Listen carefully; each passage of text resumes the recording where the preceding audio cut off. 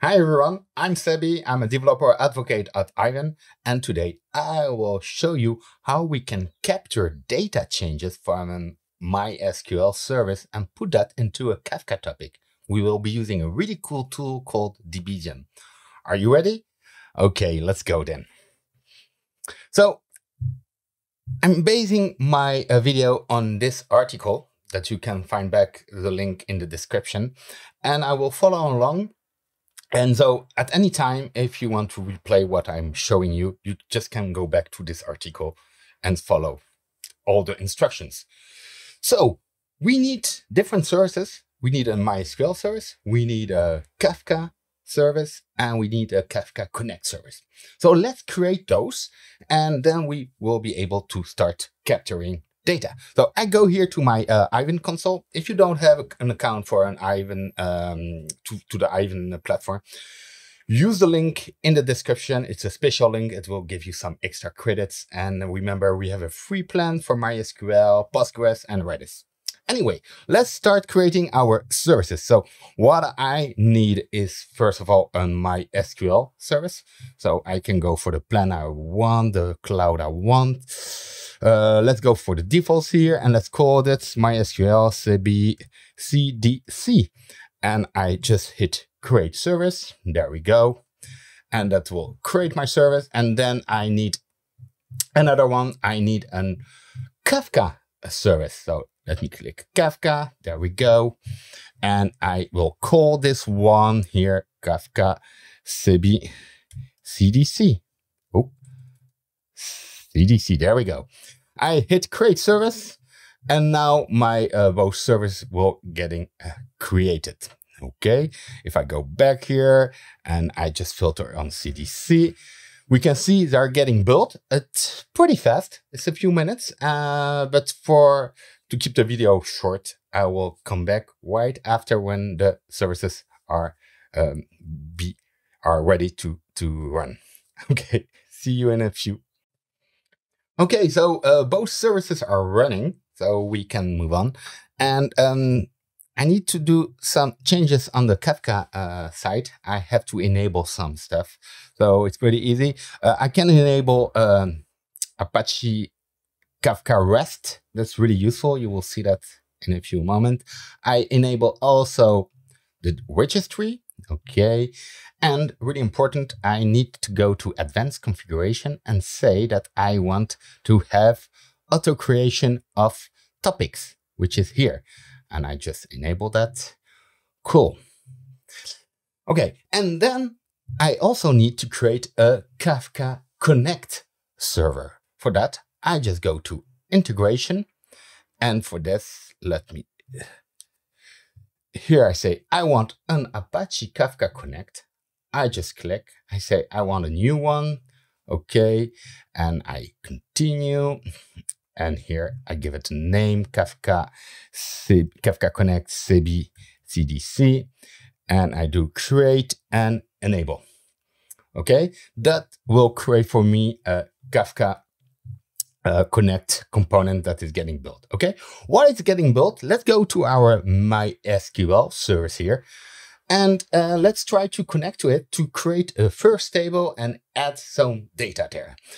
So how can I connect? So if I just click here on Quick Connect, I can grab that, and then I go to a console here, my terminal, and I will. Oh, you won't see it here. Let me just go here so that you can see it.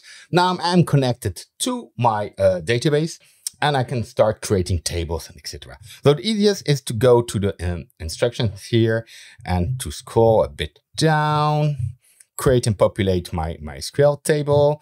So we are connected, and that is what we want to do. We want to create a table called users and insert some users. So if I go there, I do that. I created my table, and now I will insert some users.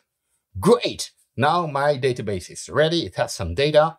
Now we are waiting for the Kafka Connect component to be ready. And once it will be ready, we will be able to create a connector that will listen to my database, listen to changes, okay, and report that on my Kafka cluster on a topic. Let's take a look. It's still rebuilding. So again, I will pause the video here and come back once the Kafka Connect service is running. Okay, so my Kafka Connect service is running now. So I will be able to create my connector. So let me go to the Kafka Connect here. And on the left side here, I have something called connectors. And I will be able to create a connector. So I have sync connectors here. It's not what we want. Sync connectors is if you want to put stuff from Kafka to another data service, like a database.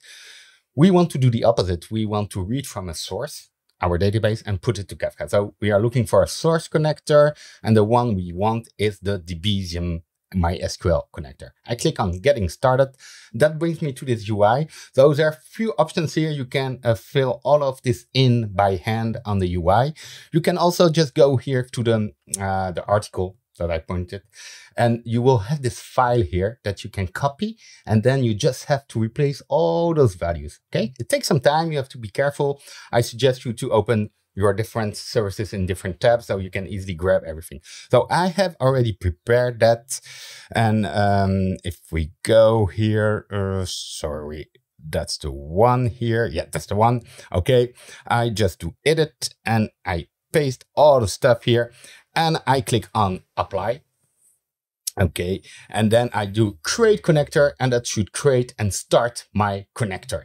And it should start listening to my database and put stuff and put stuff on my Kafka topic. So I can see that the connector is running. That's good news. Okay, so let's go back to my Kafka server here, and let's go to topics and look at this. I have some topics that have been created here. MySQL source, that we will maybe come back on that, but the interesting one is MySQL source .defaultdb mydb .users, and there's some stuff there. So if I fetch the messages and I say it's in Avro format, because yes, I'm using, sorry, Avro binary. Let me go again on Avro. Let me fetch the messages. I should see here, exactly, there we go. I should see here different items after here. So floor, that is one that we added. After here, Anna, okay. And the third one here is Francesco. Awesome, it's working. So let's see what happens if I insert a new row in my database. So I go here to instructions. I can follow along here. Let me grab this one and let me do an insert here. Let me change the name. I'm Sabi. Let's do an insert. So that will do an insert in MySQL. Cool. And let's go back now to our Kafka server, and let me fetch the messages again. And now I should have 4 elements, correct? And my last element here, look, this is a Debezium structure, so you can see what happened after. Before, nothing, because it was an insert. If I had did an update, for instance, I would have here the state of my role before, but here I just have it after, and you can see username Sabi.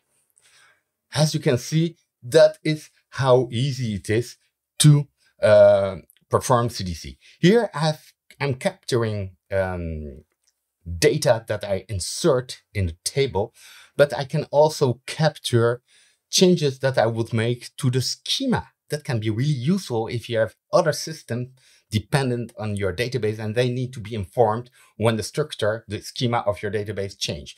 Okay, this is also explained here in this article. So altering the schema, and we can say, hey, let's alter the table users and add a new column called country. Okay, so let me grab that and let me paste this here.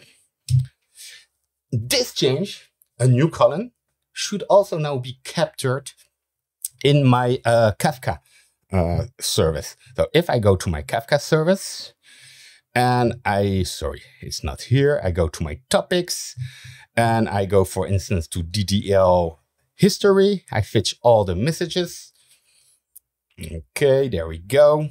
And if I take a look here, I get alter table, add column country. So I can also capture those changes. That's it for me.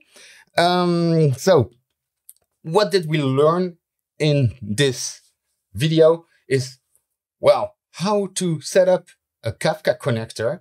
The one that we use is called Debezium, that can listen to a MySQL database, capture the changes, and put them on a Kafka topic. Again, all the links will be in the description. Please subscribe to the channel if you want to see other cool videos, and I wish you an awesome day. Bye-bye.